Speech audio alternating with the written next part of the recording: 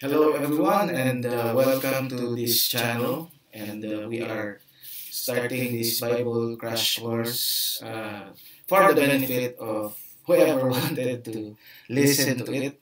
And this is actually taken from some resources and compiled here so that we will be able to uh, present this to you. This is designed for new believers, but also it can be very beneficial for people who would like to know what is the Bible all about, or what did the scriptures say about Christianity, or what is our belief, how and why we believe in this thing. So you may know what and why you believe.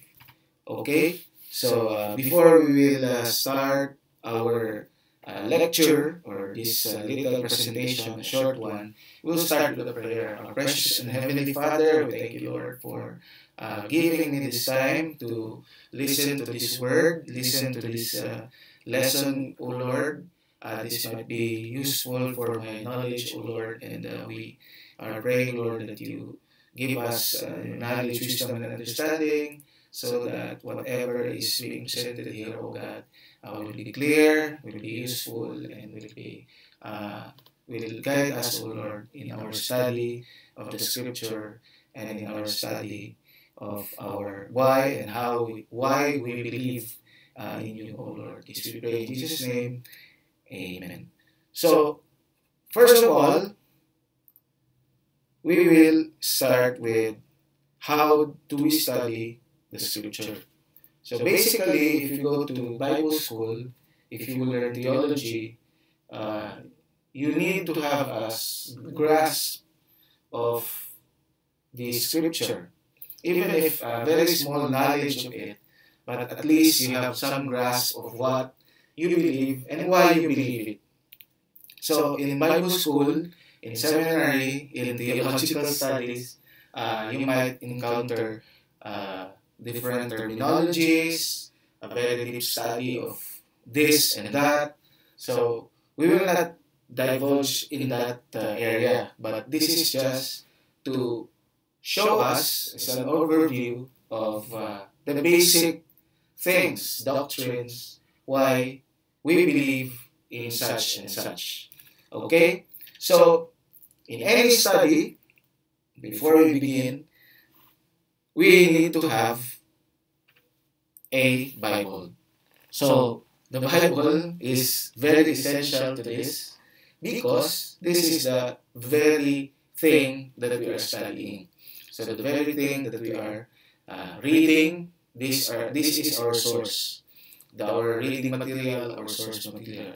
Of course, we will have to refer to other resources, okay, in conjunction to our main reading, which is the Bible. So there are plenty of versions, there are plenty of translations. Usually, we use the King James Version.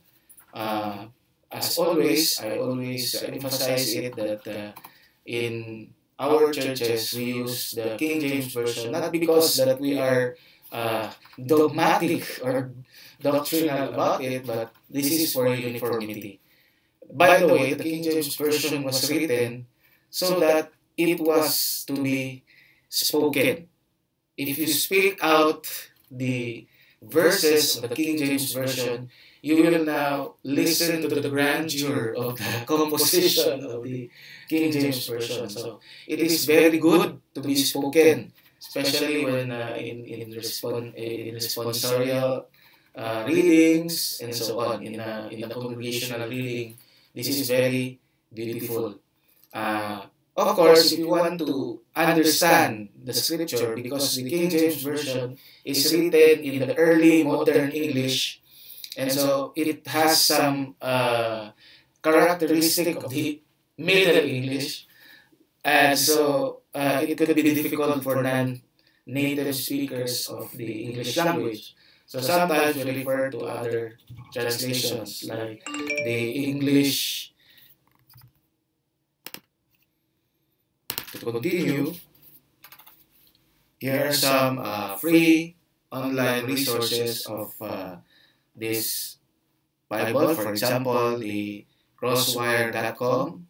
It's an open source Bible study software for PC, for Windows operating system, and it can be downloaded here in crosswire.com.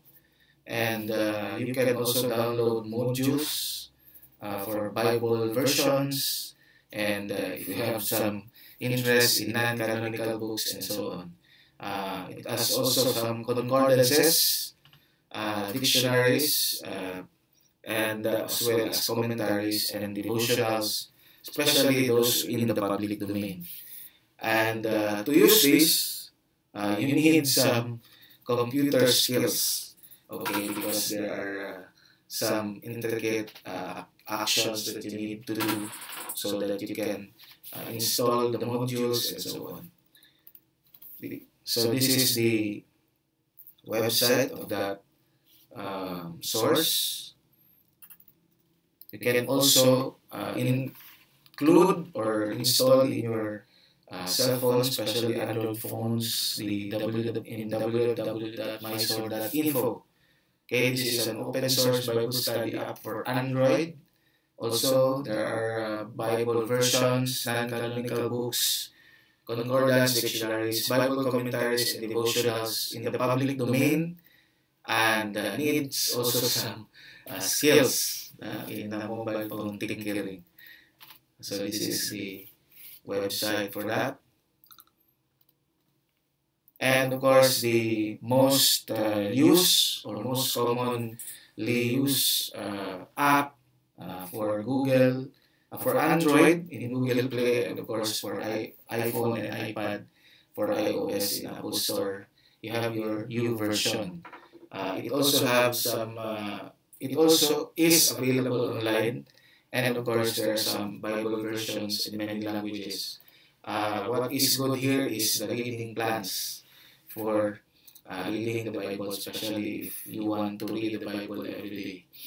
Okay, so it also had some commentaries, but this is an ecumenical uh, version, resource of the scripture. So this is the online website for that resource. And we have these Bible study tools, www.biblestudytools.com. Okay, so this is a very good source for versions of the Bible. You can actually put a tab, bookmark, and so on. There are also commentaries as well as articles and some sermon outlines in this site. So this is the online site. In fact, there is a plus version of this, which is also paid, so that you will get other uh, resources or expanded resources for this website. So, importantly, you have to get a printed Bible. That is very essential for this study. You may have the digital one, you can carry it in your cell phone, in your iPad, in your computer, but of course, you need to have this printed one. This is very essential because uh, you will have to highlight, you have to insert, you have to bookmark the scripture, and sometimes you have to read it in the printed material. Okay, so there are plenty of versions and translations, but we only need the King James Version for uniformity. But if you want to have a better understanding, you can also refer to other translations. Okay. Next, we will be talking about salvation, assurance, church membership, baptism, the Bible, prayer, daily devotions, preparation, sin, the Lordship of Christ, proper behavior of Christians, evangelism, Christian growth, and nourishing from sermons. This will be the whole topic or all of the topics that we will be studying as of this series of lectures. So next we will be talking about salvation, and that will be the next video for this series. And that's all for now. Thank you and see you next lesson.